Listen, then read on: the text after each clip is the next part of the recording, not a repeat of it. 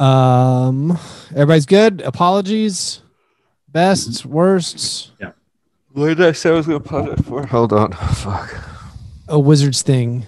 Oh, yeah. Okay. Maybe. Yes, That it. works. You need to take a lap. You need to. All right, come on. All right, here we go. He chugged an espresso. Yeah.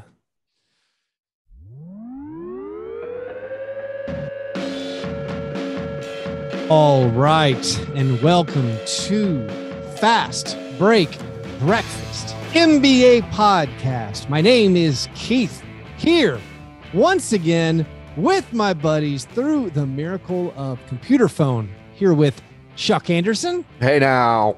And with John Burr. Good evening, gentlemen. Good evening. This is the start of the end of the offseason. The offseason was a solid 2 weeks, I think.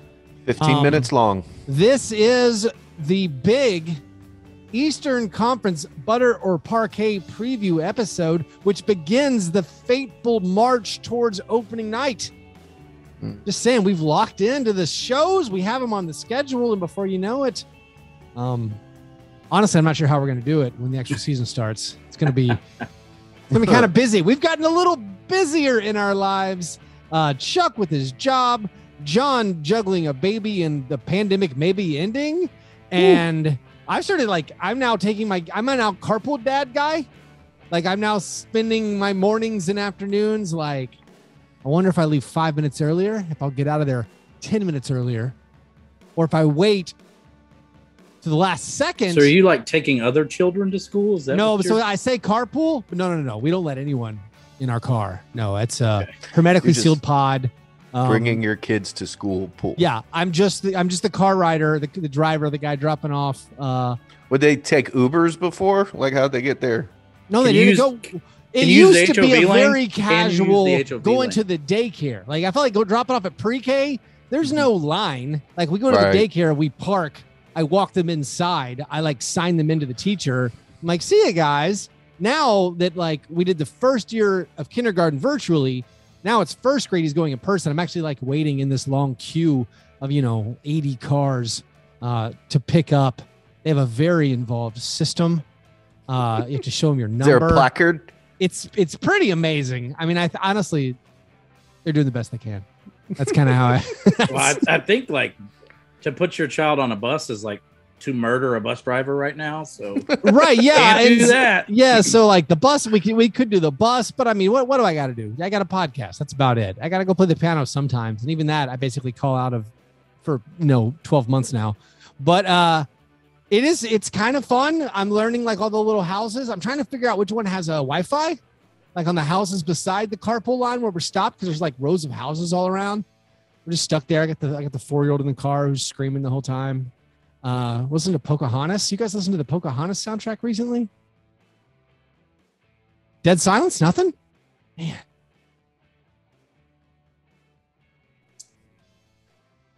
Zoom crashed. What happened? Zoom crashed. Oh, okay. I thought it was me. No, it was definitely Zoom. Cool. So you were... I have you were saying, what do I got to do? I got a podcast. That's what you were saying. Yeah. The last thing I heard was I got a podcast. Oh, okay. So I went on and said, you sound weird now. You hear me all right? I think we're hearing you through yeah, you do sound weird. Yep. The microphone changed for you guys. Okay. Check me. There you are. Yeah. Snowball. Output. Right. Good. All right. We're good. Crash mix thing. Everything good? Yep. You're back. So I have just asked you guys if you're familiar with the Pocahontas soundtrack. I think Mel Gibson sings on it. That's all I got. Vanessa Williams. That'd be great. So let me try to match the energy so you guys will match my energy from where we picked up where you guys weren't hearing me, and I was just going on and on and on. Are you guys familiar with the Pocahontas soundtrack? I know that noted anti-Semite Mel Gibson sings on it. Yes, yeah. Mel Gibson is on there. And Playboy Playmate Vanessa Williams, former Miss America. Go and save the best for last. The Pocahontas soundtrack is really good. It slaps. And I didn't know this as I want to say 17-year-old, 16. I'm not sure when it came out. I thought it was pretty terrible. The movie. I've now been, again, because of Spotify, everything's on demand. It's amazing, although it does have some it has some catchy lyrics that are kind of bad. They get stuck in your head. Well, you have like a 5 and a 3-year-old, right? Or 7 and a 5-year-old? There's 6 and 4 now. Yeah. So like that stuff is positively Wagnerian compared to like Baby Shark. No, it really is. No, honestly, I'm like these Alan Menken scores, like they're good. Like they're musically good. But like there's the one where it's like the white men are singing about the Native Americans. And it's like, I'm just walking around all day going, savages, they're barely even human. And I'm like, I can't. Maybe we should take down another rotation. Problematic. It's a little problematic. Anyway, we got a big show, so I guess we might as well go ahead and get to breakfast. We are at least all in Nashville, Tennessee. John, welcome back to the Central Time Zone. Have you had breakfast? Today, I'm doing like I'm trying like a serious Chuck Kinsian lifestyle change where Allie and I are going to try to eat like salads and fruits a lot. So we had fruit salad. I started it today, even though I wasn't around her. Had fruit salad for breakfast. Hey now, what goes in a fruit salad? We just cut up pieces of fruit. This was banana, mango, lovely, pineapple, and strawberry. That's awesome. I love those. Yeah. And I didn't even like pour like syrup all over it or anything. So I guess can a man survive on just those things? I feel like I'm not. I feel like I'm going to die right now. Like I had a salad for lunch and then I'm not supposed to eat anything for a really long time. And like I had to go to the grocery store today and just buy more. Well, actually the farmer's market type grocery store, even worse, and just buy more fruits and vegetables. And if there had been anything unhealthy for me to buy, I would have cracked and bought it and eaten it in the car on the way home. But there wasn't anything unhealtly for me to buy. It was like a perfect storm. It was like food prison. Best of luck with this latest diet / thing. I think we're on, what is this, number 122 of the show's run? Yeah. I mean, you guys like to try mine are usually with your foods. Mine are usually like facades only, right? Like I know what I'm actually going to do, but I have like a facade to uphold. Chuck actually tries to do them usually, or does them, done for a short amount of time. Well, I like that you guys do it because you actually introduced me to like, I don't think I'd heard the word acai before you guys. I had that like yesterday. That was years and years ago where I was like, I think I've seen that written somewhere when I was traveling on the West Coast, but I didn't know how to say it. But you guys introduced it to me. Chuck, what was your breakfast? Today sucked, but I'll talk to you about yesterday's breakfast. That's how I like it. I had some cinnamon rolls, boys. Ooh. And then I went to dinner at Nashville Staple City House with some homies before the Nas concert. Saw Nas with the Nashville Symphony. Nasir Jones. As one does. Queensbridge. Shout out Nas. And I ate with power listener Rod Uri. Shout out Titans DJ Rod Uri, the homie. And he watched me eat an egg. The bod. Egg with scrapple. Oh, yeah. And kimchi. Oh, yeah. With a fried egg. Easy, over easy. Gave up. So tell the listeners what scrapple is. Scrapple's like pig stuff. It's like pig scraps. Yeah. And it's really good. It was fried into this like block and then draped over some cold kimchi, placed over some cold kimchi, and then the fried egg was draped over it. And it was fire. It was fire. The Euros have like a fancy version of scrapple. I think it's called like ASIC or a Seek or something, where it's like a gelatin. Omar Ashik, he led the NBA in rebounds. Right. Yeah, no, I got it's like a gelatin with the pig guts in there, and it's kind of like served cold instead of like Americans. We do something like that. We fry it on a pan. Right. Damn it. But they also sent out a biscuit with head cheese on it. There you go. So if you ever had head cheese, it's not actually cheese. No, but it is actually head. Yes. So, but yeah, it was a fire biscuit. And yeah, when I go to a very nice restaurant, I'm not an idiot. I'm going to eat meat. especially a James Beard award-winning restaurant. See, we don't even call you out on your faux veganism anymore. It's real flaky, but I'm trying. I've definitely flaky like a biscuit, like a nice biscuit with head cheese. Yeah. I have eaten significantly less animals in the past year, and I'm proud of that. Yeah, I'm working on it. And that's the thing. It's progress, not perfection. Trust the progress. I probably shouldn't have like two ventricles in my body dedicated to different types of meat anymore. Yeah. Like I feel like that's probably overload. Just them processing the engine of my body, just processing meat seems like bad use. Your second stomach. Yeah. that meal sounded amazing, Chuck. I also Monday sad breakfast. I had the cups of coffee, the numerous cups, if you will, and a bowl of Smart Start cereal. Not that I was attempting to. I mean, it sounds like I had Smart Start and coffee. I'm not trying to be healthy. It's just just the cereal we had. It's a cereal that's like really sugary. They call it Smart Start, but there's a lot of has a better ring to it. It's way too sweet to be, I think, probably good for you. To Smart be an Start and coffee sounds like a way to like unclog your constipation. You know, that might explain some things that happened throughout my day. That carpool was dangerous.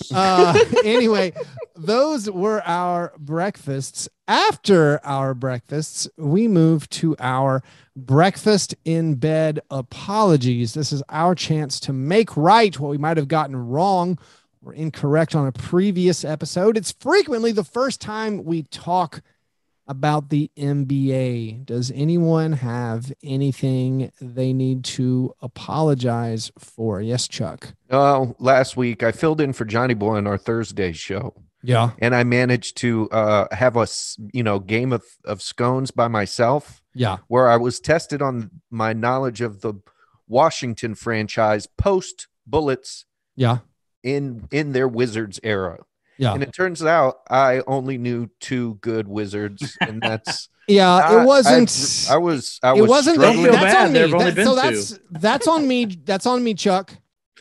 I thought maybe incorrectly. I thought you could name maybe the broad strokes, the 4 or 5 most famous Wizards of the last 25 years. Anton Jameson came into our lives, scored a lot of points, and then did the Men in Black trick, and we've all forgotten him forever. Peek behind the curtain. Before Chuck and I started, I told him, I'm going to ask you about the Washington Wizards. Just think of some Washington Wizards names.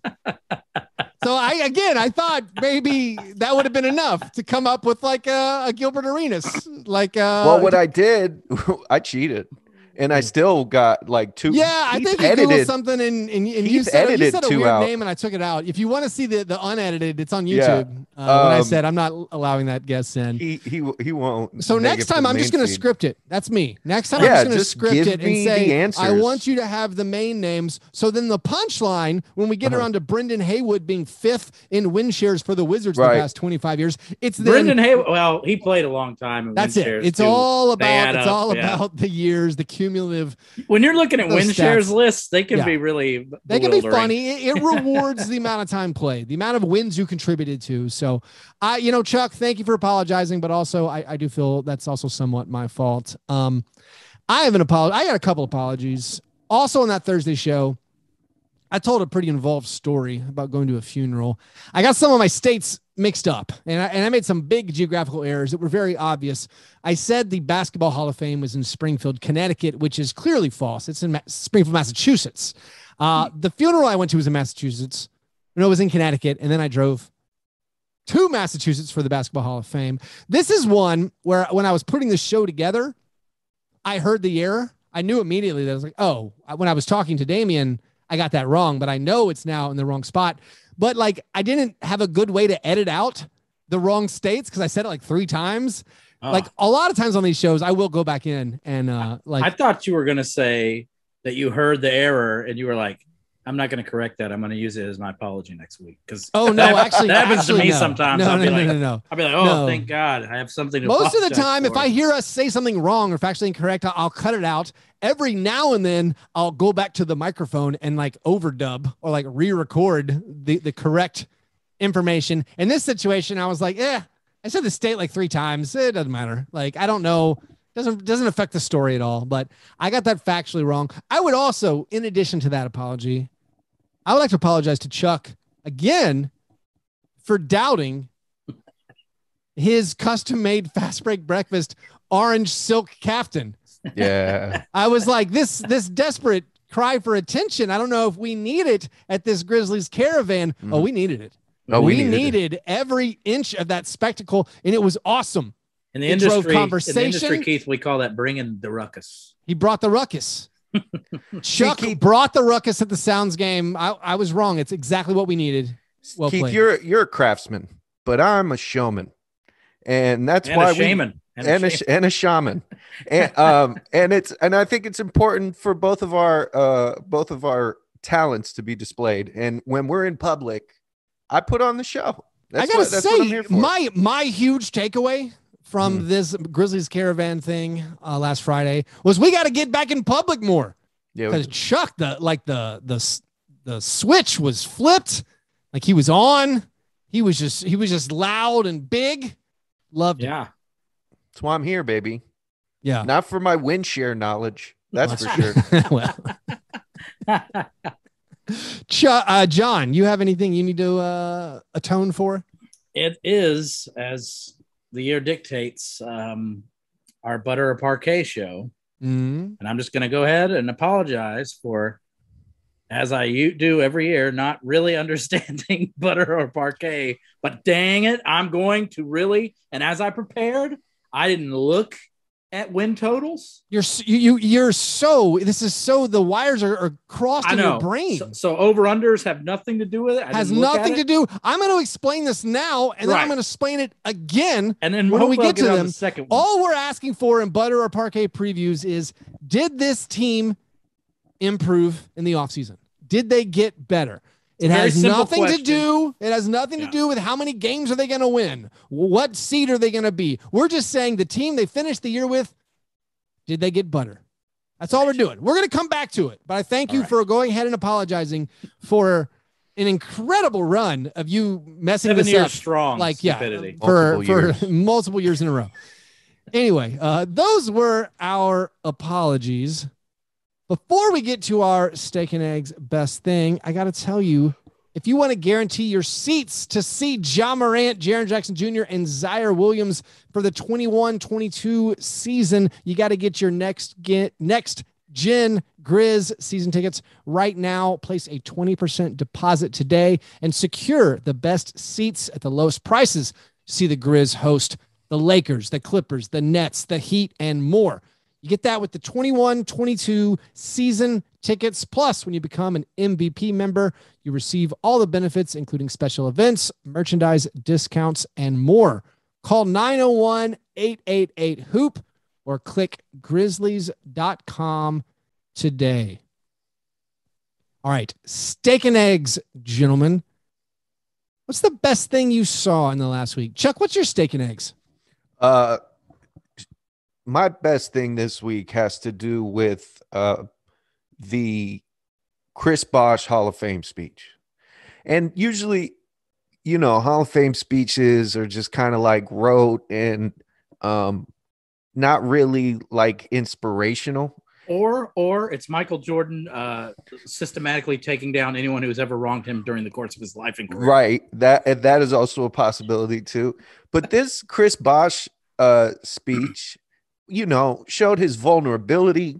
He mentioned how he used to cry after losing as a kid. He cried after the 2011 finals on public television. He cried when he found out he couldn't play basketball anymore at his, the top of his game, 31 years old. And to show that sort of vulnerability on a stage like that was super, super inspiring and kind of gave me this and there's no jokes here, the realness of it. Oh, don't worry. I have jokes for you. So okay, good. So you're moved and surprised by a Hall of Fame speech that included tears? No. Boy, do I have a lot of Hall of Fame speeches. No, where he talked about crying. Okay. Yeah, no, not like the actual tears. Like that's a thing. But he talked about being emotional to the point of being of crying. And I think that's like you know, in a world of highly masculine, you know, world, to admit to being vulnerable is very courageous. And I thought it was inspirational from like an emotional intelligence standpoint. Not, you know, it was a story. He put together a story of his life. He handed Pat Riley a ring back that he took in the summer before he signed with Miami. It was, you know, had funny moments, but the actual beauty of him keeping it 100, like, and showing a little bit of his heart was great to me. I thought it was beautiful. So it was my best thing. I have a question about the sports world of machismo and toxic masculinity. Right. I know you don't like the NFL, Chuck, but in a league, the NFL, that is so about like violence and machismo in being manly and aggressive, why do they still punt from their opponent's like 33-yard line on like a 4th and 4? I don't want to get toxic myself, but wouldn't a real man go for it? Yes. I mean, wouldn't group thing? Bum Phillips would go for it. I don't. Yeah. Hey, here's another. My manliest coaches of my youth, like my favorite, most masculine coaches, guys like Johnny Majors, and they would do like, if it was like 3rd and 9, they'd try to get him with a quick kick, the pooch punt.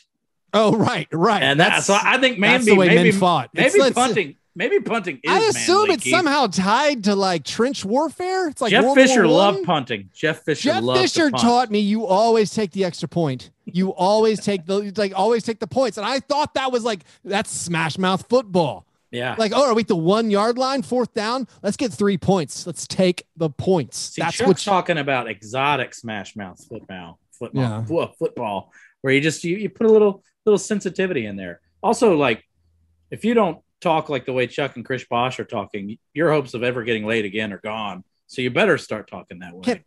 Can I make an admission? Open up your heart, and you can open up your pants. Look into your heart. I'd like to make an admission about the Basketball Hall of Fame. Mm-hmm. Yeah.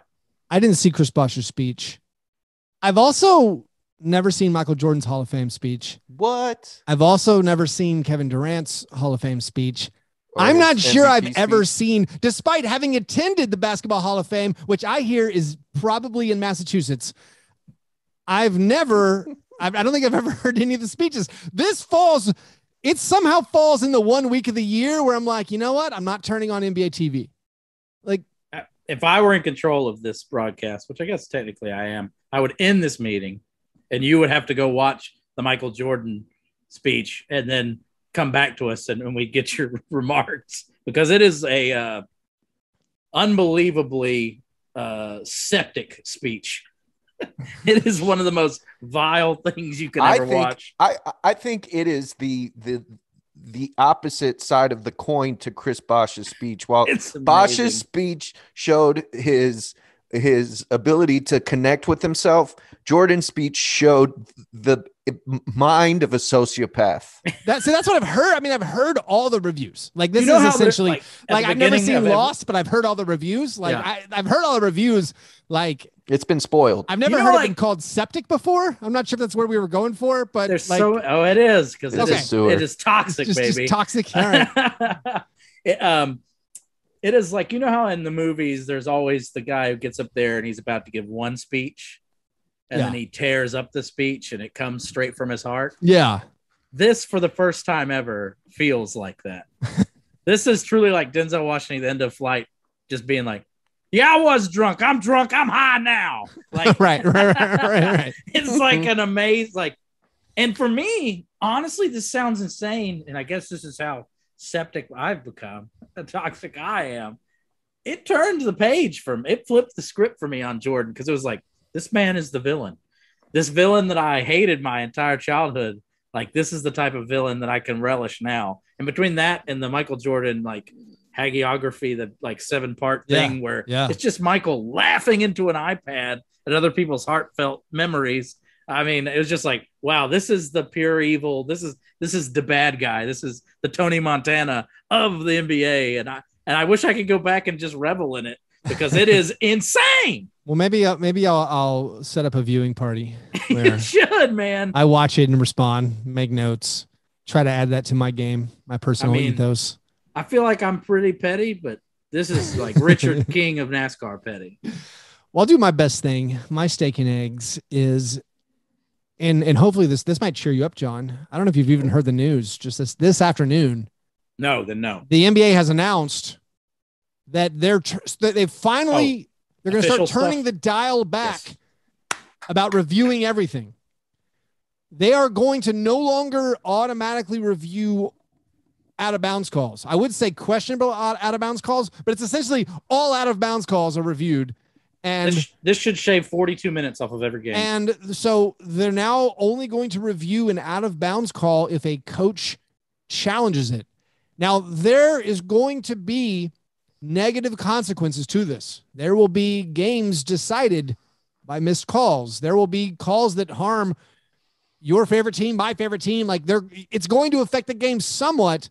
Right. But the bright side is, even with replay, games are still decided by missed calls. Exactly.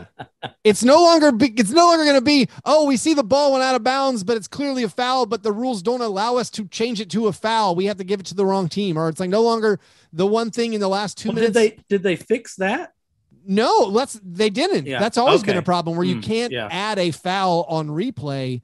Only it's very unique circumstances. Like you can change a block to a charge or vice versa, but this way the games are going to flow so much better. And we realize replay cannot correct every call.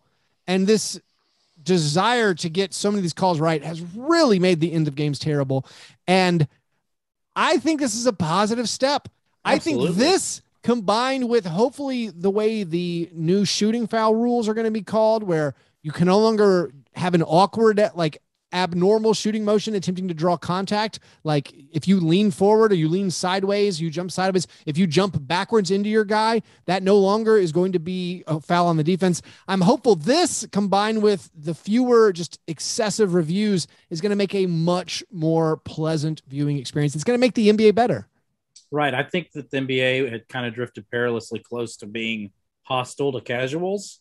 Yeah. And I think this is one of the necessary steps taken to rectify that perception, I think.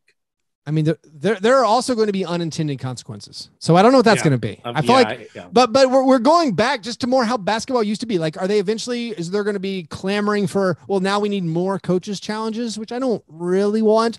I could accept, like, if you get one right now, you get to keep it with this new change that I think this will have such a dramatic positive effect that it'll be kind of similar to like the NFL changing the way quarterbacks were handled, which for a while you had a very negative response. Is like, oh, they're just taking all the manliness out of the game. These guys are playing, can't touch the quarterbacks anymore. But I think now that you have guys like Patrick Mahomes and Lamar Jackson and Josh Allen completely changing the game into this like explosive, 60 yards in the air type game, that I don't think you're hearing any complaints any longer. Well, also the NFL players finally learned, and I'm sorry we're talking about football, Chuck. They finally learned, like, don't jump on the guy on the ground. Like now it's very common, for a while there, it was like, oh, it's a 15-yard penalty. This stinks. But like, I think the NBA change, we're just going to get, I hope the game is going to get even smoother. And end of games, teams were losing games because like opponents were getting free timeouts. We saw it in the finals, like where if they review an out of bounds call, it's essentially a free timeout to draw up a play. And we saw the Suns on the Valley Oop. I'm pretty sure that was after a review where absolutely. And more importantly, I think teams are losing fans. Like people would get into games and be like, wow, I'm really enjoying this NBA game, this playoff game. And then at the end, when it gets dragged out to such a dramatically, kind of grueling degree, they'd be like, I'm off this, Yeah. I know you experienced that firsthand. I wonder if there's data. Yeah. Like, does the league have data? Like, do they literally use viewers? I could understand the argument. I'm certain they have the data. I think getting a hold of it would be. Yeah. I can understand the argument that like it gives people more time to find out, hey, we're still in the last minute of this game. Honestly, I don't think you'd see a rule change if this was purely about getting it right. You know what I mean? Yeah. I think changes like this come from a money standpoint. Yeah, it could be true. John, what's your best thing? Well, my best thing will be pretty darn brief because it didn't last long at all. But when I heard the news that Marc Gasol had been traded back to the Grizzlies, my heart was a flutter. And I don't know about you, Keith, I felt so much emotion and was on almost like you ever have like a body high? No, you haven't had a body high. You ever? Yeah, I've passed out a few times and coming back too. Okay, there you go. There you go. Amazing. Yeah. Like it was just like that until, and this is my worst of the week, my cream of wheat worst of the week. Yeah. I read the rest of the tweet where and it shows you like the relativity. Cause it's like one of those tweets, a couple sentences and then another sentence. And those first two sentences, I lived a lifetime. Classical Gas started playing. Like I was played by Bruce Willis. I went through my whole life. Yeah. Me and Mark embraced at the end in like a garden in Malaga. Like it was amazing. And then I read the rest and realized it's just yet another Grizzlies cap machination. And he's in fact retiring away to Spain. And then I was, it was all snatched away. So that's amazing. It's a perfect transition. Thank you from our steak and eggs, best thing to our cream of wheat, worst of week. But we haven't talked about this. I said this on Grits and Grinds. I had the same thing where within an instant, I knew that Marc Gasol would not play on the Grizzlies, but I still got super excited when I saw the top of the tweet. I was like, we talked about this. Marc Gasol's coming back. Just the cognitive dissonance I experienced where I was like, I'm the guy who wanted Jonas Valanciunas out of here. And then I'm like, Gasol, perfect fit. I'm just like, yeah, pick him up. Well, so the funny thing, this could be another steak and eggs. So Gasol is going to, just stay in Spain. He's not even going to come over to the Grizzlies. He's still going to be on the roster maybe to Wednesday, until Wednesday when this Hernan Gomez deal goes through. Maybe longer, I'm not sure. I've been confused about what the Grizzlies are actually doing as far as the order of operations, but he's going to, as of this afternoon, it was announced, he's going to play basketball in the Spanish second division for a team that he owns. That's lit. Oh, brilliant. That might be a better comedy film than J.R. Smith Goes to College. Heavy flex. So he owns this team. I don't know how to pronounce it. Girona. I feel like you do know how to pronounce it. I don't know. It's based Chuck, in Catalonia. This is your chance to speak Spanish. Go, go, go. And I don't know how to he's spell. going to play. So he's going to play with this in the second division of the Spanish league. Like, is this a league where he can gain promotion? Is he increasing the value of his team by trying to get them promoted to the top? That's a brilliant move.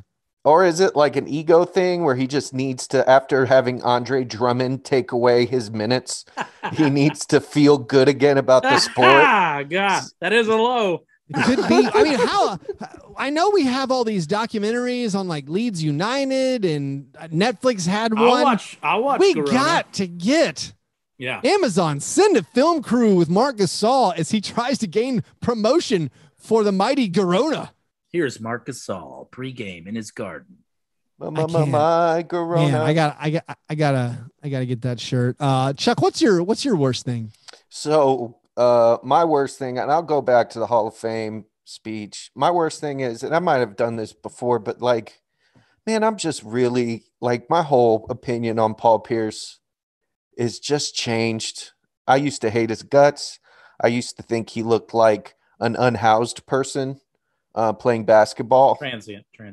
Looked like he shaved with dirty Budweiser cans. He wasn't somebody I found aesthetically pleasing.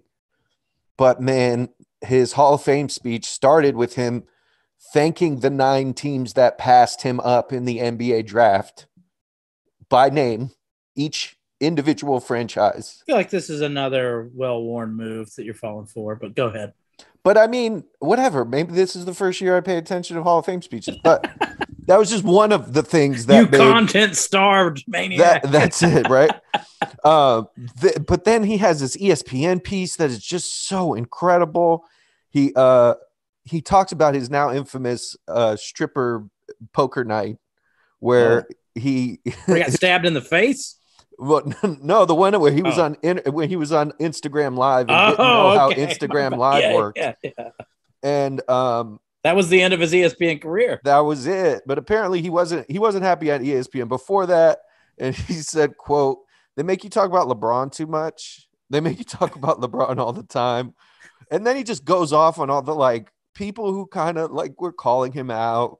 How's this your worst of the week? This sounds fantastic. Well, no, he's saying the worst is that it makes him like Paul Pierce. Gotcha, this guy he's despised. I love him, but one of my favorite parts was like Doc Rivers and Danny Ainge were always telling him to pass the ball, and this is my favorite quote. "They wanted me to pass the ball more. Well, who do they want me to pass the ball to? Twan. Jerry Welsh? I'd rather take a bad shot than pass it to Jerry Welsh. Shots fired, dude. Wow. He just doesn't care. This is on that Jordan level. I will watch this. It also sounded like beforehand in this like rant about the ESPN stuff that he was trying to like get uninvited from the Hall of Fame, because he said, and I quote, "These MFers in the Hall of Fame, some did implied cocaine, effing battery. What the F did I do? I'm just having a good time. Look at all these people." He's like just yelling about the people in the Hall of Fame. Like this before is the a Hall speech with F bombs. Yeah. No, this wasn't in the actual speech. This was just like this was in the ESPN article. Yeah, a quote. Or no, I think it's Sports Illustrated. I'm not sure. It wasn't ESPN. But yeah, he's talking about I'm divorced.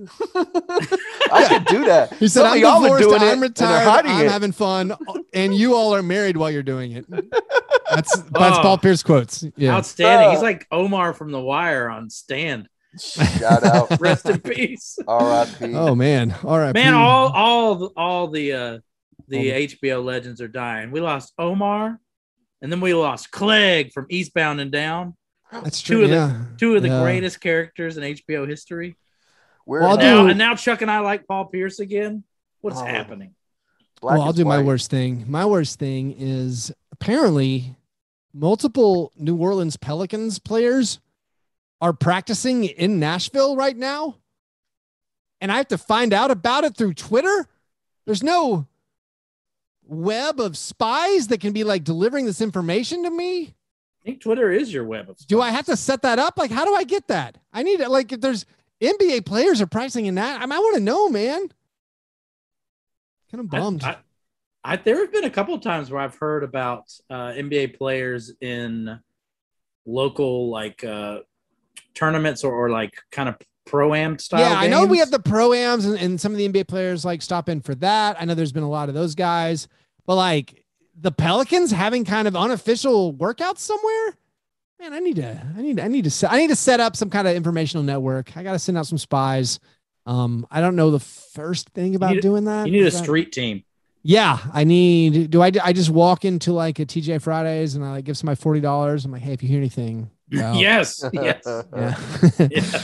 Anyway, those were our cream of wheat worst of weeks. Now it is time for the infamous Butter or Parkay Eastern Conference preview. The way this works and what the name means. We're going to look at every team, every offseason, unless they're the Thunder, they attempt to get better. They try to improve.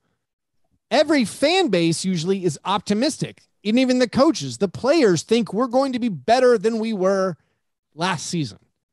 Obviously, not every team can get better. This is where John gets confused. This is not about win totals because win totals are a zero-sum game. You could theoretically improve. And just as a rubric for how we're doing it, we're basing it on the roster that each team ended the season with, like post-trade deadline or whatever you had in the playoffs. We're assuming guys who weren't seriously hurt. We're assuming maybe they were fully healthy. Your OG Anunobis and Pascal Siakams, let's say they were healthy. It is fair in a situation of a major injury, like a Klay Thompson or a Spencer Dinwiddie. Like Spencer Dinwiddie leaving the Nets does not make the Nets worse because he did not play for the Nets. All right, it's not confusing. We're just trying to make this spoiler simple, for our Nets preview. as simple as possible. We're going to look at each team in the Eastern Conference and try to figure out, did this team get better? And I think this year, I've already said every team can't get better. If I had to, I could argue the case that they did. I think this it feels like an especially difficult season where no one is taking a clear step back. Maybe that's an easy way to say it. No one is saying. I think that's what makes the game so difficult to me is that just the inherent excitement of draft picks. Yeah. It's hard to not argue that each team is butter. But for me this year, like how I tried, because I really didn't want to make this mistake again. I'm approaching draft picks with a healthy skepticism. So I think that's very helpful. Something that I used was if I'm depending a lot in quote unquote internal development. All right, maybe you didn't really get that much better. If you're depending on rookies, you didn't get that much better. And I need to explain the name, which I have not even done yet. We've been throwing that around. Did this team get better, which we call butter? Are you butter? Or are these supposed improvements just a cheap imitation? Yeah. Are they Parkay? Not which real. For those who were not born in like for those younger than I don't know, probably 36. Parkay was those younger than LeBron James was a BS butter. Yeah, it was a fake. Yeah, and also a basketball floor. It is the Parkay. So it works so much. It's a beautiful pun. We're never going to let it go, despite half our listeners having no idea what we're saying. We're going to do this in alphabetical order. We're going to start with the Atlanta Hawks. Atlanta Hawks started terribly last year, but then made the Eastern Conference Finals. They lost from last year's team Chris Dunn, who was hurt the whole year, and Tony Snell. That's essentially it. Big Bruno. Bruno Fernando's gone. Onyeka Okongwu is injured, going to miss a lot of time. They brought in DeLon Wright. They brought in our boy Gorgie Jang. And then they drafted a couple guys, Jalen Johnson, Sharif Cooper. They also signed my guy, Timothy Luwawu-Cabarrot. This is a tough one from the start where I feel like optimism for the Hawks is sky high. Like, how can it not be? There's nothing you could feel bad about. They have a young star. Most of their team is young. I'm not even sure how to rule on DeAndre Hunter. He missed a lot of the playoffs, so he's going to be healthy next year. I think it's fair to assume Cam Reddish will be better. Kevin Huerter could be better. There's no reason Trae Young won't be better. So is this a difficult one, or is this an easy slam dunk butter? Well, I know I just said I wasn't going to pay too much attention to draft picks, but since there's so little movement here, I'm going to bring up that they did get Jalen Johnson at 20th, who's probably a better player than the Grizzlies traded up to get at like 8th. Jalen Johnson looks awesome in Summer League, but he might not even play. This team is so deep. John Collins, Danilo Gallinari. I'm also I'm no longer in the business of doubting this general manager and team. So I'm going to go go ahead and throw my hat in the butter realm. I just believe in what these guys are doing. And honestly, Gorgie Jang and DeLon Wright seem like ample replacements for the Flotsam and Jetsam that we started. So, I mean, Chuck, I don't think we're disputing. We're not even talking about if they're good or not. Are those just small improvements? Is that enough to just say they're butter? I think getting a little defensive help, DeLon Wright gives you that, and a little switchability. Dang is like another guy who could shoot, stretch the floor, and play a little defense. So that's really all you need. On the margins, get a little stronger, and the development of Trae, he's gonna be, if he's not already a superstar, this next season is probably when we crown him a superstar. And then if we get into like the numbers game a little bit, like I was not super excited about like the prospects of giving John Collins a ton of money, but I feel like they got away with giving him just enough to be a pretty awesome deal. They have the space to pay these guys right now. And so it's not going to hurt them. I think with those guys, like Collins could get a little better. All these guys could get a little bit better. And that's enough. That's enough for me to say, I think that why the improvement might be, as we say, marginal. Did I say that right? Marginal. Marginal. Right. So that's a straight butter for the Atlanta Hawks. Let's go to the Boston Celtics. They got rid of Kemba Walker, Evan Fournier, and also Tristan Thompson. Also, the deadweight coach, Brad Stevens. Also, the deadweight big booty Semi Ojeleye. Semi Ojeleye, Bill Simmons, yes, is also gone. They brought in Dennis Schroeder, Josh Richardson, and on Wednesday, Juancho Hernangomez. Also, Enes Kanter, and they have a new coach, Ime Udoka.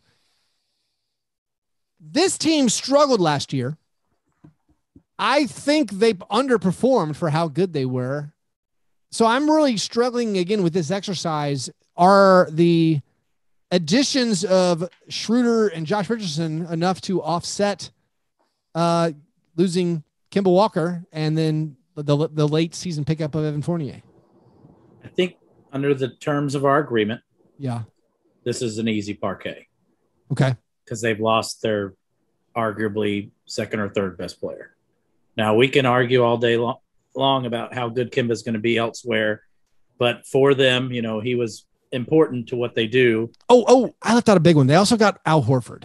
So Al Horford, I think did Al Horford add him. So that's as bad as he was in Philly and as underutilized he was in Oklahoma City, he's done well in Boston before. And he was good on the Thunder. They just didn't want any part play him. Of people being good. Yeah, they just had no interest in that. So for me, but I still think whether or not we think Kemba has a place in this league as an impact player anymore, they're just strictly Parkay. Okay. What do you think, Chuck? I think they're better defensively. They should be tough defensively. And, if you got Jaylen Brown and Jason Tatum taking their leaps, I know we don't want to do internal development. My big question is coaching. And I know that bringing in a new young coach who historically has had good relationships with his players could bring that extra energy that puts them in a different headspace for competition. But I think Schroeder playing for a contract and Josh Richardson finally a lot of lost money. He's got to be playing with a chip on his shoulder, and he's significantly better defensively than Kemba. I just think defense, they're gonna be nasty, and they have two young ball players who could score. So they had a rough year last year, and I'm going to weigh heavily on I think the Al Horford edition is going to be maybe that piece that really ties the room together. Yeah. Kind of distributing the ball. They still don't have anyone who creates really. This is a tough one for me. I'm going to penalize. I'm counting the Evan Fournier debacle as some sort of off-season voodoo hoodoo. I also don't know if that for the second year in a row they have this player Trade Excepcion. Beautiful. I don't know. He's foreign from out of town. I don't know where he's from. Oh, is he? But yeah, he's $17 million trade exception. I don't know what they're going to do. That's right now. We're not going to count that, but they could bring in another player. I was so lost with that bit. Were you lost with Trade Excepcion? So lost with that bit. Yeah. I love it. Incredible. Oh man, I just got it. Damn it. I'm looking at the roster. I'm is he mispronouncing Tremont Waters? No, that's the punishing part of late night podcasting. So I think I'm being misled here by my own exercise because I believe this team's going to win a lot more games than they did last year. But maybe they're butter. I mean, maybe they're Parkay. Maybe they're actually worse. I mean, is 82 games or is a full season of Horford and Schroeder and Josh Richardson? I mean, that's not nothing. Is that better than Kemba Walker playing 82 games of Al Horford is pretty rough. But I'm saying is that because you're getting 2/3 of the games of Kemba. I don't know. I guess I'm going to lean slightly butter, but I might be wrong. I think, John, you probably correctly followed the rules. I'm just trying to get there, man. So here's my final take.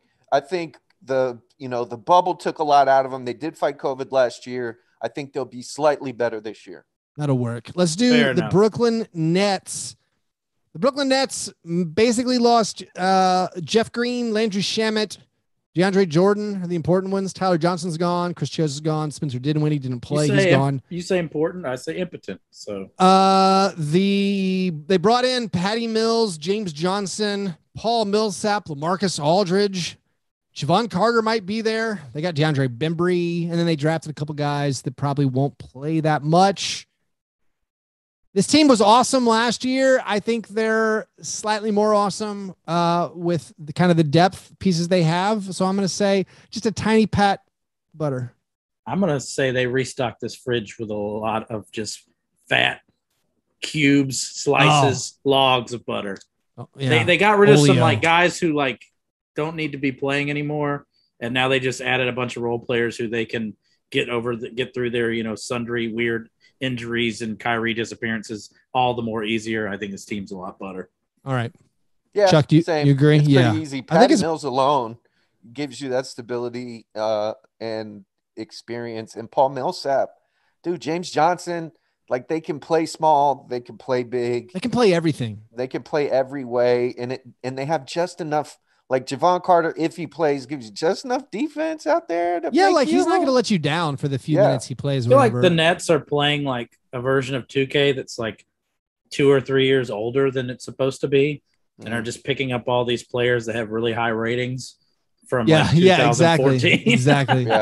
Let's do Charlotte. Charlotte's an interesting one. This is a team that I've been like kind of hyped on. This exercise, a little bit of a spoiler. Maybe I got a little too carried away with LaMelo Ball excitement, but they lost Devontae Graham. They got rid of Malik Monk. They got rid of the lesser Martin twin. Cody Zeller is gone, replaced by Mason Plumlee. They also added Ish Smith, Kelly Oubre, and then they drafted in the lottery James Bouknight. Also picked up some athletes, Kai Jones, JT Thor, etc. John, I feel like you want to scream Parkay at this mess, right? Yes, I think it's the easiest one. I'm ready to crush your dreams. I know you want to say Kelly Oubre makes it all the butter, but Ish Smith is not going to be. Nothing I'm about to say is an endorsement of Devontae Graham and Malik Monk, but at least they can shoot. At least they can do the things that the people around LaMelo Ball need to be doing. Yeah. And really the Hornets, to me, here's why they're Parkay.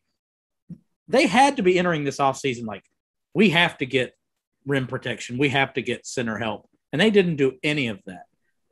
The guys that they got, Plumlee, Oubre, and young Kai Jones are going to contribute nothing on the defensive end.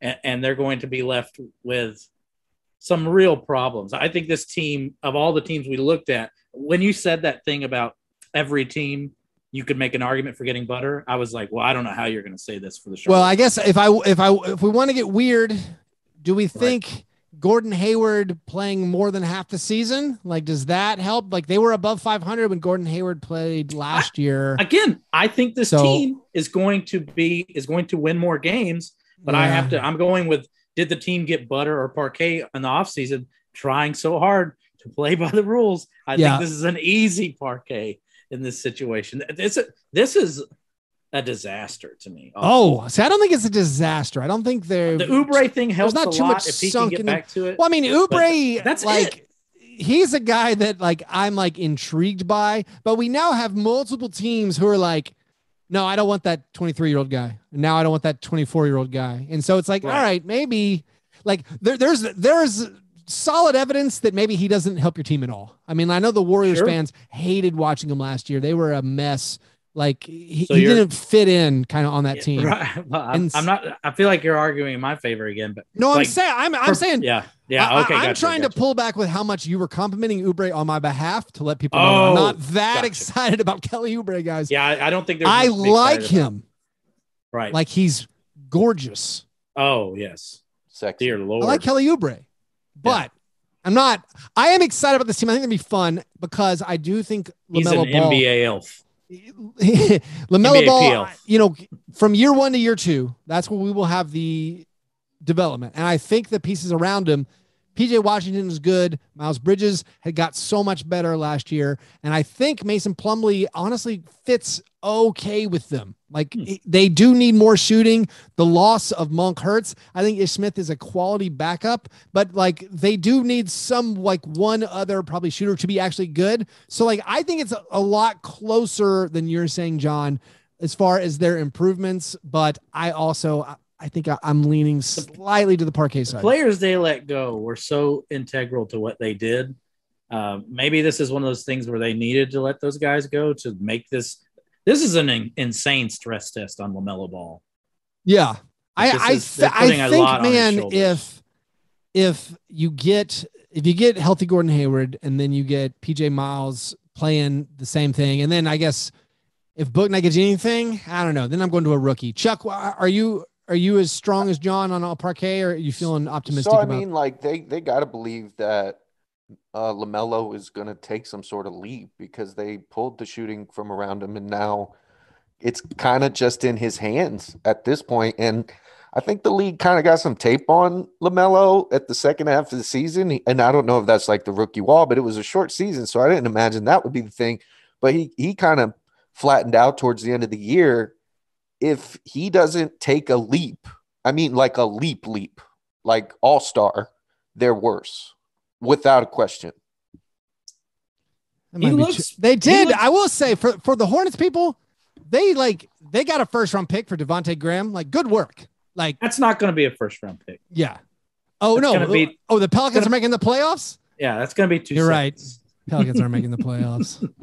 Yeah, I think you guys are right. I think again, I'm not divorcing this team as my league pass. Could be fun team. I think they're going to be so much fun.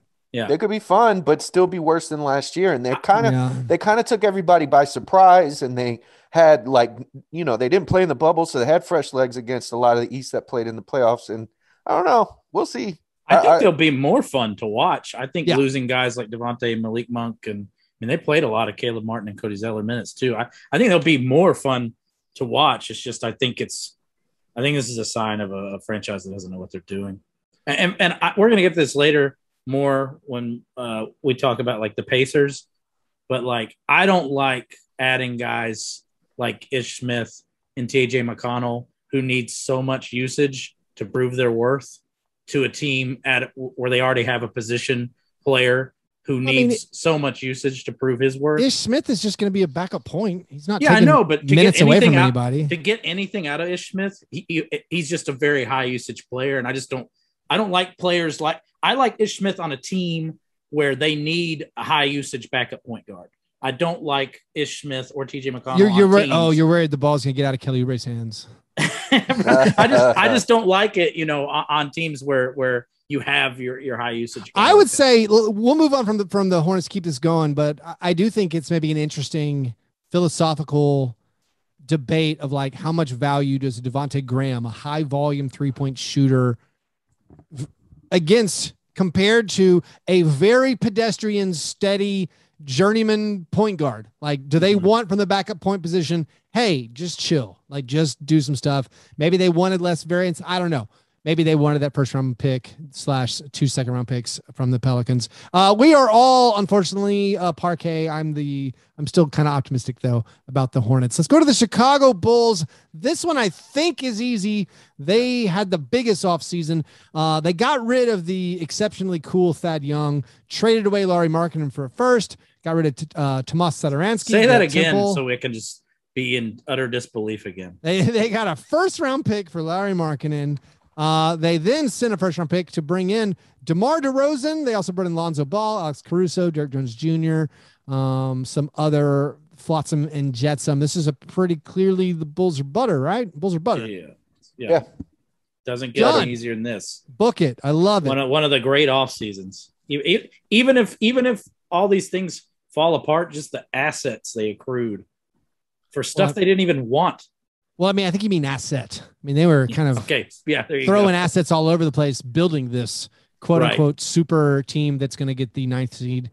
But this team is improved. We will mess around with you in a future episode. Let's go to the Cleveland Cavaliers. The Cleveland Cavaliers.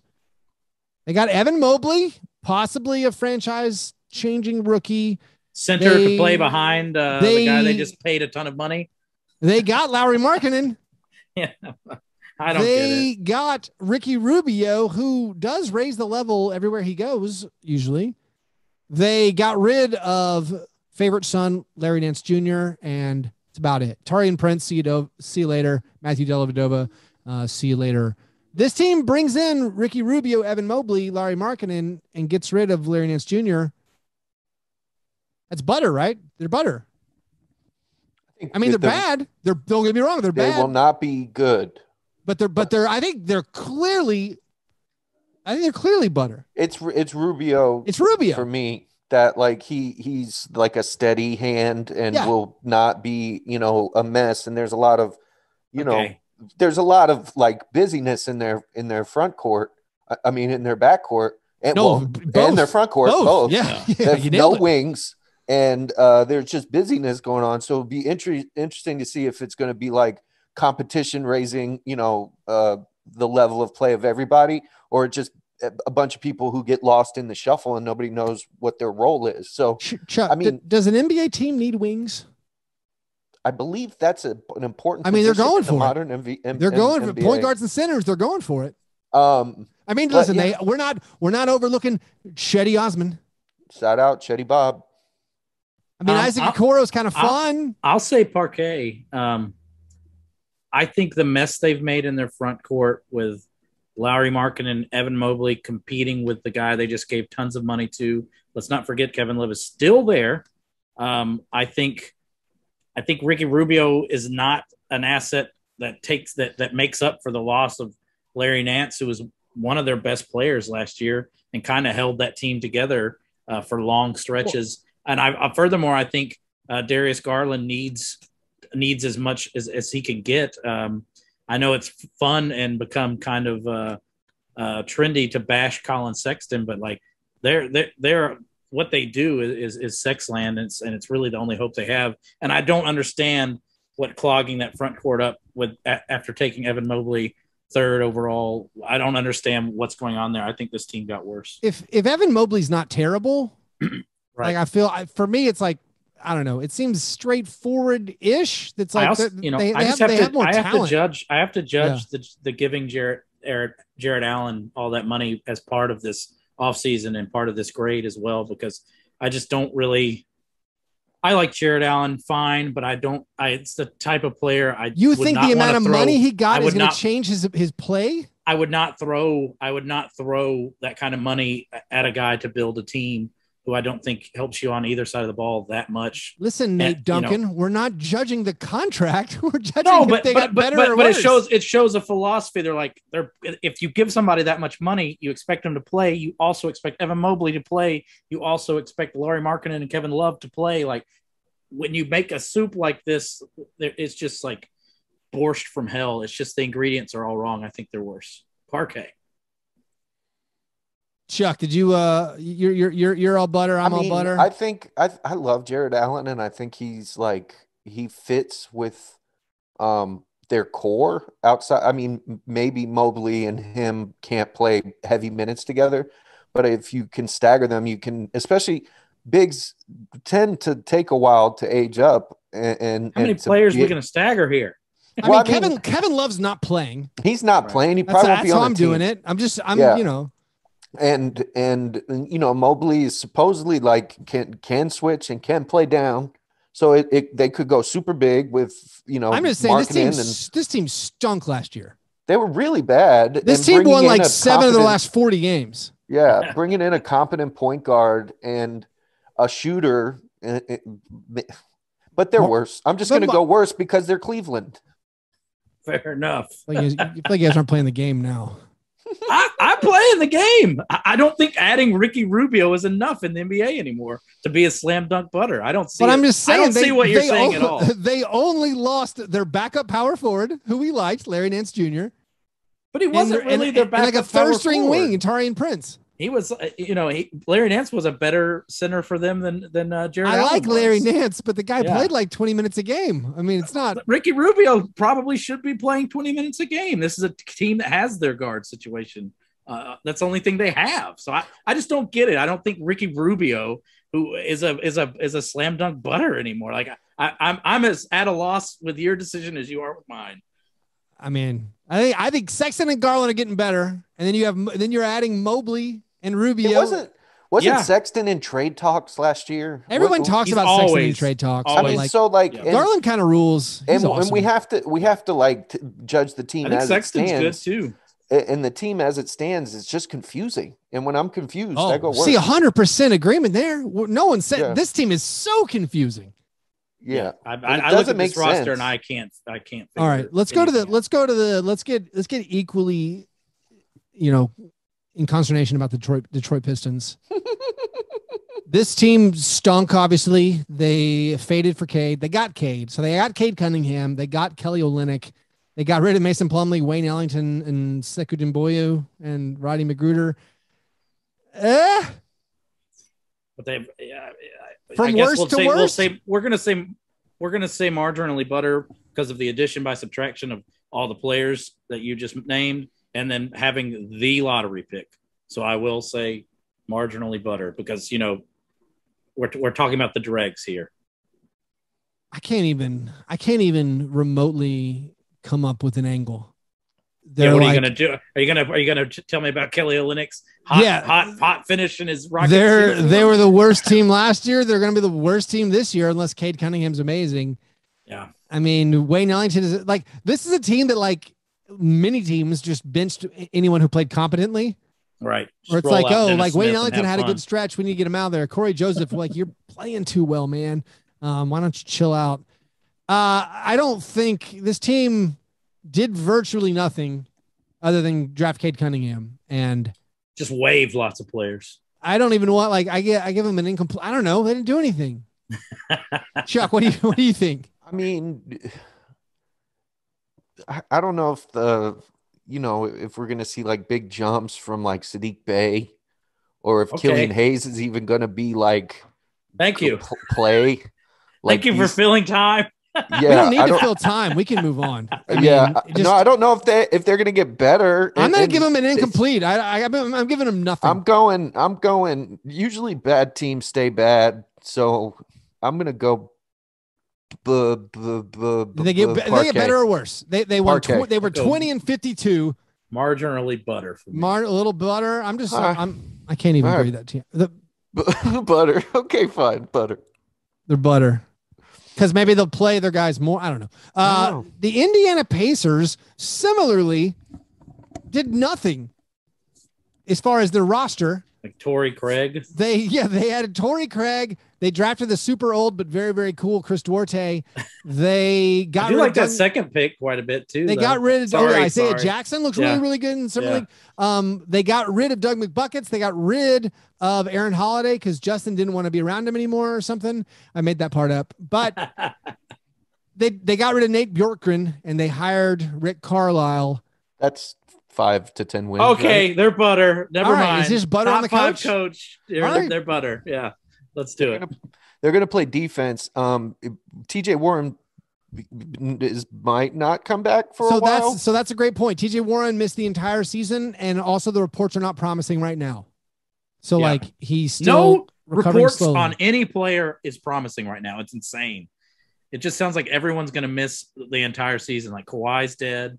It's so sad right now. Something. So I guess we're all just saying this is essentially the same team, but they got a better coach, so we'll give them a tiny bit butter.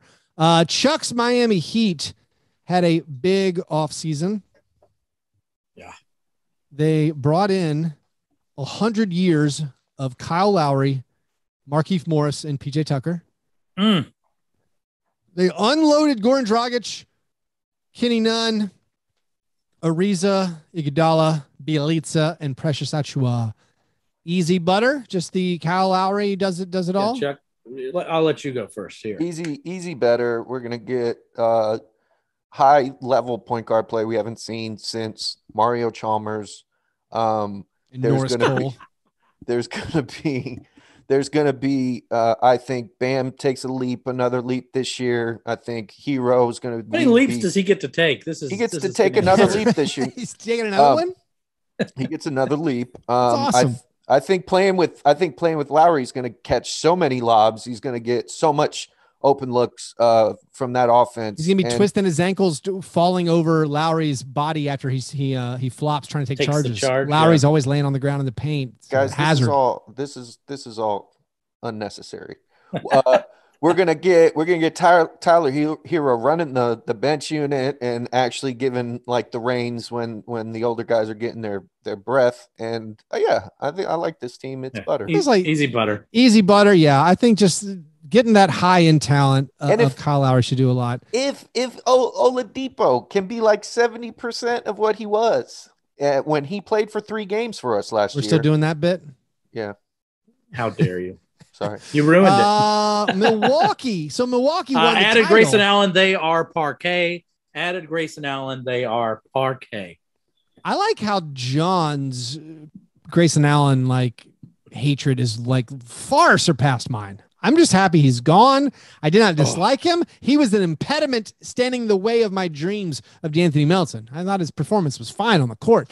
The Bucks, though, replaced Bryn Forbes with Grayson Allen.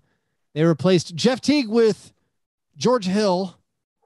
And they replaced PJ Tucker with Rodney Hood? I don't know. There's not an equal 1-for-1 here. No. This team didn't do a lot. I guess we can count Dante DiVincenzo returning. This is essentially, I think, the same team. I don't know if you can give them a tie. A slam dunk, hard on Parkay. Sure, I will. Okay, so John, you they added the scourge of the league, Grayson Allen. Enjoy trying to play that staunch defense with that guy out there. I think it's going to kill me when he like hits crucial threes in their repeat championship game. It's going to kill me. I think PJ Tucker isn't that big of a deal for them. I agree with you. I agree with you. It isn't a huge deal. But with a team like that, chemistry matters, and I think bringing in a caustic character like Grayson Allen, no one dislikes in the league dislikes Grayson Allen. By his players, yeah. Horrible human being. I think he's well liked. I think he sets up everybody's like PCs for gaming, and they love him. Right. I think everyone likes Grayson Allen. He's going to take the role that Bryn Forbes had, playing 19 minutes a game. You don't think he's Dante DiVincenzo insurance? If guys that are not similar. Rodney Hood has surprised me before, so maybe if he pops, it could be. He surprised me when I found out he played on the Raptors last season for a little bit. But yeah, I think it's just they're just slightly worse, but they're also going to come in, with that championship swagger, and they might end up with a better record than last year. But I think on paper they're slightly worse. I'm going to go slightly butter because they've thrown off the shackles of the weight of failure. They got rid of that. And I do think PJ Tucker. I do think George Hill is good, and I don't think they're going to miss PJ Tucker. I don't think they need him, honestly. So I'll go slightly butter. It doesn't really matter. They're one of the best 2 teams in the East, and this exercise doesn't really interest their fans. The New York Knicks.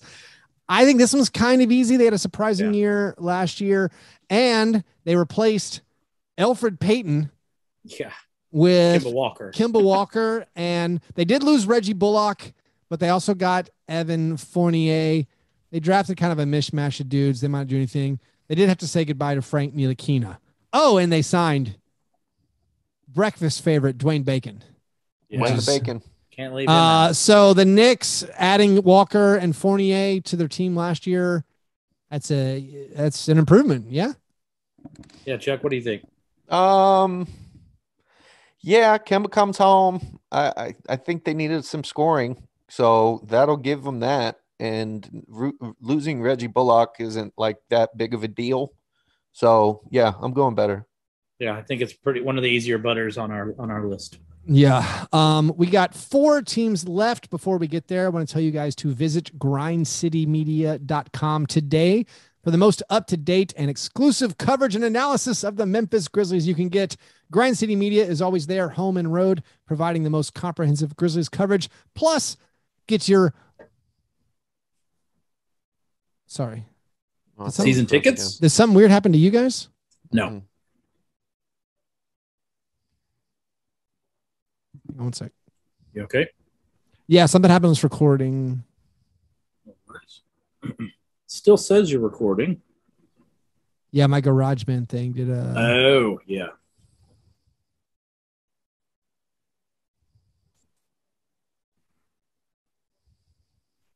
All right, it's going to be weird. I'm going to pick up this thing on this recording. Where was I? Plus, get your season tickets. No, here we go. All right. Local and regional sports fix from Tigers football, basketball, SEC, and HBCU news all in one spot. For more information and behind-the-scenes access on the Grizzlies, visit grindcitymedia.com or follow on Twitter at grindcitymedia today. All right, the Orlando Magic are probably going to be terrible next year. But after they traded away Nikola Vucevic last year, they had nothing. To that team, they've added their high draft picks, Jalen Suggs and Franz Wagner, plus Disney World aficionado Robin Lopez. Yeah, Chuck said Kemba come home. Rolo has come home. Rolo came home. Will that actually be a negative because he's too close to Disney World to provide any basketball value because he'll be too distracted? Isn't he living there? Good God. He owns a residence on the park, I believe. Outstanding. He stays in Cinderella's castle. I don't know what this team is going to do. I do think they have some intriguing pieces. Jonathan Isaac is another guy who, quote unquote, there was encouraging news, but the encouraging news was there is no timeline variety, which that is not. I do not. There is no good news anymore. Yeah. Just telling me you're doing well, but there's no timeline. No, I'm not too fired up. But I still think just adding 2 high draft picks to this squad. All right. Butter, why not? Steve Clifford's gone. They are Parkay. Steve Clifford was dragging this team up above the sum of its tawdry parts. I think this team will be much worse.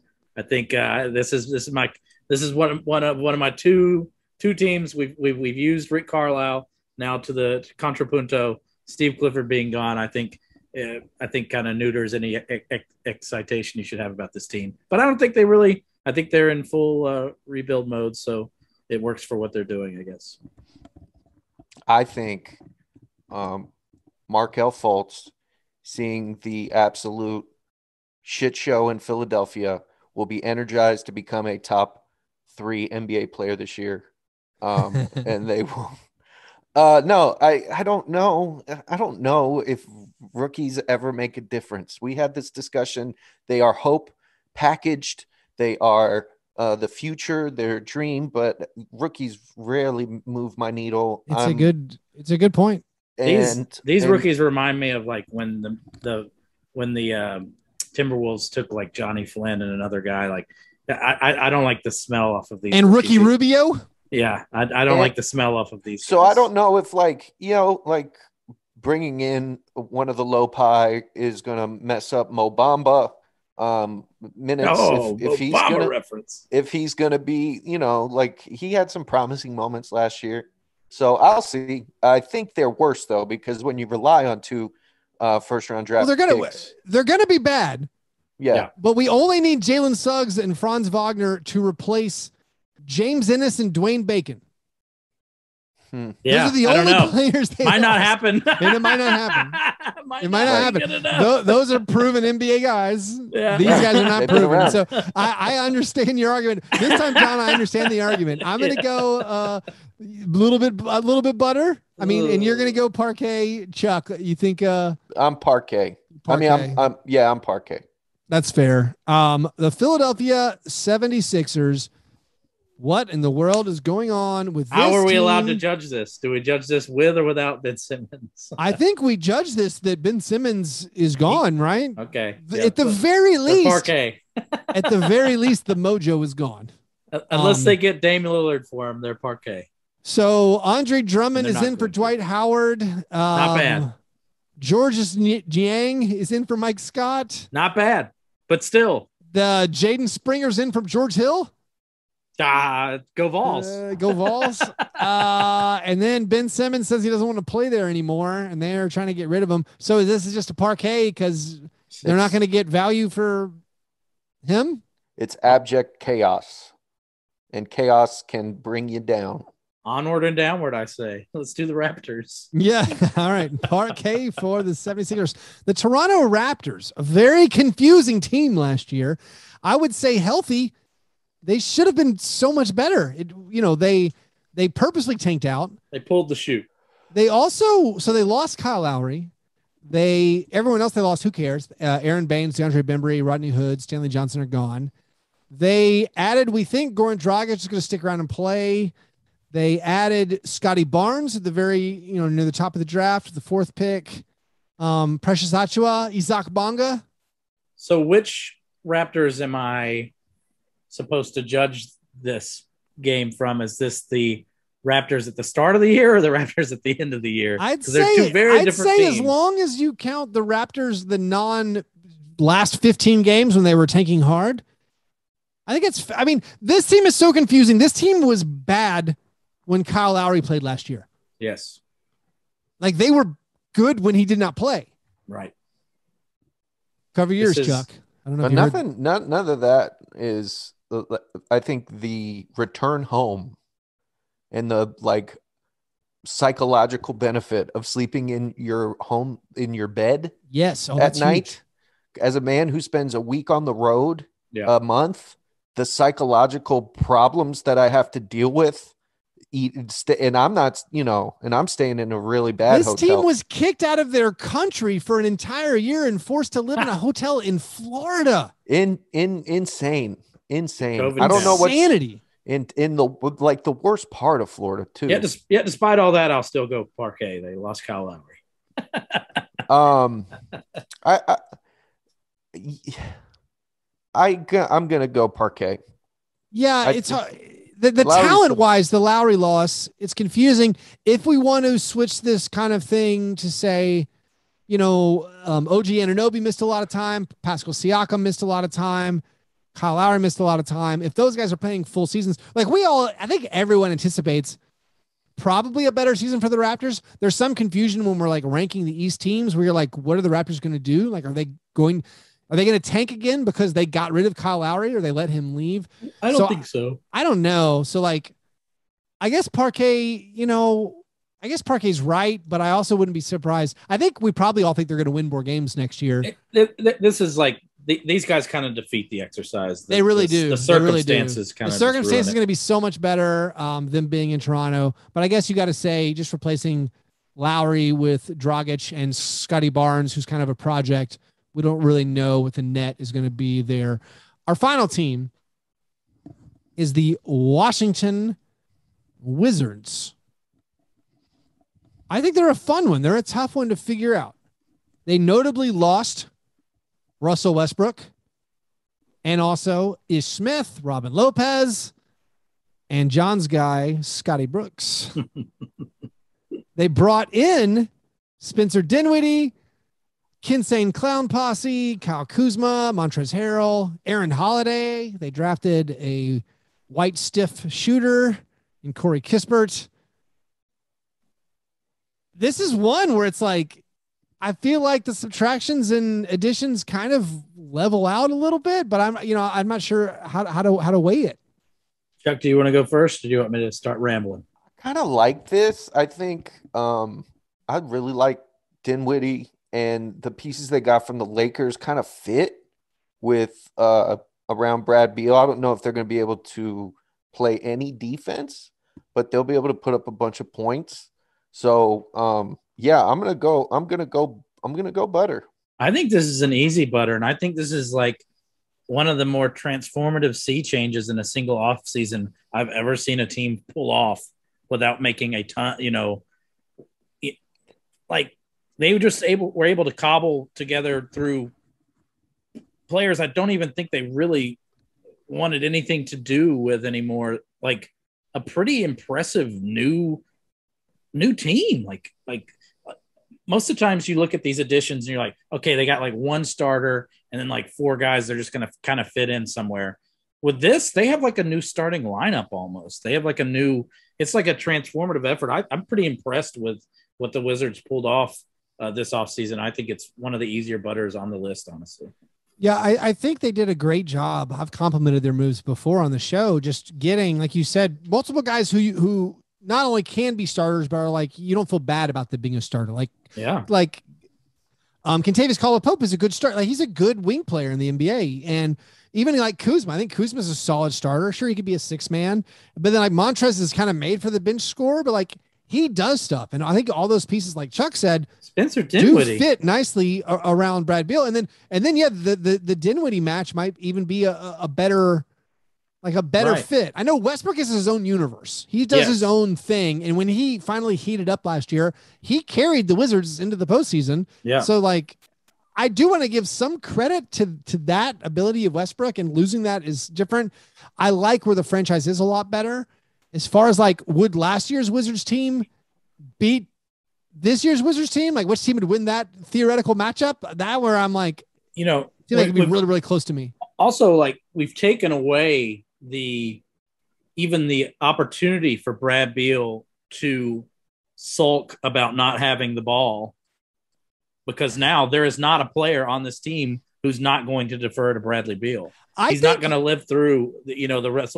There was some performative sulking. I think poor Bradley Beal has resting sulk face. No, I don't think on a show last. I don't think he really felt that bad about it. I just think he has like a face where like when he starts pouting, it like everyone's like, "Oh man, he looks so sad." He's contemplative. Yeah, there were some stormy moments last year, but I do think like he's a guy who like actually like he does not pull Ben Simmons-esque moves, and he doesn't. He just, that's not in him. But I don't know, these pieces. I'm just pretty impressed that they were able to, because you could have looked at the Russell Westbrook maneuver and been like, this team has doomed itself for years. And then you just look at it and it's like, good Lord, they're out of it. They this had no effect. This was a sideways venture, I completely agree that they're much better set up going forward. I do think I'm going to go slightly Parkay. I think last year's team might beat them, but I don't know. Russell Westbrook is an amazing regular season basketball player. I do think they could make moves, because they do have like too many power forwards. Like if they traded away, I don't know, if they traded away a Bertans and got in another guy who can play shooting guard or something, then maybe change it. Like, again, I like what the Wizards have done. I think they're about the same quality as they were last year. As far as if Dinwiddie isn't the guy he was on the Nets in the playoffs that year, in the bubble, then I might go slightly. We're also depending a lot on Dinwiddie. Yeah, it's like we haven't seen him do it a long time. Yeah, even if you don't like, you have like the offense defense, like Kyle Kuzma, Harrell thing that you can do again. Yeah, I like that. I like Aaron Holiday. I just like the guys they got. Yeah, if Dinwiddie's gone, you don't have a good game manager like Ish Smith there anymore. So I knew this was Ish Smith related. I gotta hold that. I gotta hold that against him. All right, so we did the whole league. According to us, the Hawks got butter. The Celtics, John thought a little Parkay. Chuck and I thought a little butter. We all thought the Nets got butter. The Hornets, sad to say, we all said Parkay. The Bulls, all butter. The Cavaliers, very contentiously, I was the only one who thought they got any butter. The Pistons, I refused to give them a grade. John and Chuck both said, whatever, butter. Pacers, butter, based on the coaching. The Heat, all butter. Milwaukee, I thought they got butter. John and Chuck said Parkay. Knicks, all butter. The Magic are going to be so terrible, probably. I still think they got butter than what they finished the year with. Chuck and John made a very convincing argument, however, that they could be just as bad or worse. Sixers have a weird thing going on. We give them a Parkay for worse. The Raptors, we're glad you get to go home, but we think losing Lowry is just too much. You'll be worse. And the Washington Wizards, 2-1 against John and Chuck, say they got butter with the pieces they brought in. Par fadeaway. Gentlemen, what things are you guys looking forward to? Or what have you been up to? We can keep it loose and open. I'm staying in the NBA. I'm looking forward to more details coming out regarding these potential in-season tournaments. Every detail that's leaked is another tasty morsel for me. I think that would be really fun. I'm all for it. Your boy is officially enrolled in college. J.R. Smith has inspired me. I'm heading back to school. I'm getting a degree, and I'm looking forward to this journey that I start in November. It's online, but it'll be a fun little journey, and that's what I'm looking forward to. Are you a Boilermaker? I'm officially enrolled at Purdue University online. You've always been a Boilermaker to me, Chuck. Yeah, I can't drink them anymore. Yeah. So I became one. You and Drew Brees? Me and Drew Brees, me and Glenn the Big Dog Robinson. Oh, yeah. Brian Cardinal? Yes, sir. So Brian Cardinal is on the new 2K's All Grizzlies team. That's insanity. Instead of having Pau Gasol, they have Brian Cardinal. That's mind-blowing. They do like classic teams, and they do have one of the Pau Gasol teams, and inexplicably Pau is nowhere, and there's Brian Cardinal. Keith, what are you looking forward to? Man, I think I'm looking forward to the 2 more weeks before training camps open. I'm gonna keep tearing through these movies. I watched an amazing movie, Robert Altman's Kansas City, which grossed maybe $1 million total at the box office. It was really good. I also then took a break and went back and watched just a Michael Mann, like the auteur for dads. Just makes movies that guys like watching. I rewatched Black Hat. That's the movie wherein Michael Mann remixes all of his movies into one movie. Yeah, and just delightful. I'm not even sure what's next on my queue, but I'll just keep plowing through the movies until I have to start watching actual basketball all the time. I think that's probably going to be the thing. Well, anyway, that is the full show. A big one for you guys. We'll be back next Tuesday with the Western Conference Butter or Parkay. If you want to see the video version of the show, go to youtube.com. Check out our channel there. You can follow us on Twitter, Fastbreak Break. Follow John, Master John Burr, Chuck, the Mighty Chuck. Hit us up on Instagram at Fastbreak Break. You guys are the best. Thanks for listening. And remember, breakfast is the most important thing. I have to be up soon. I love you. Bye. See you guys.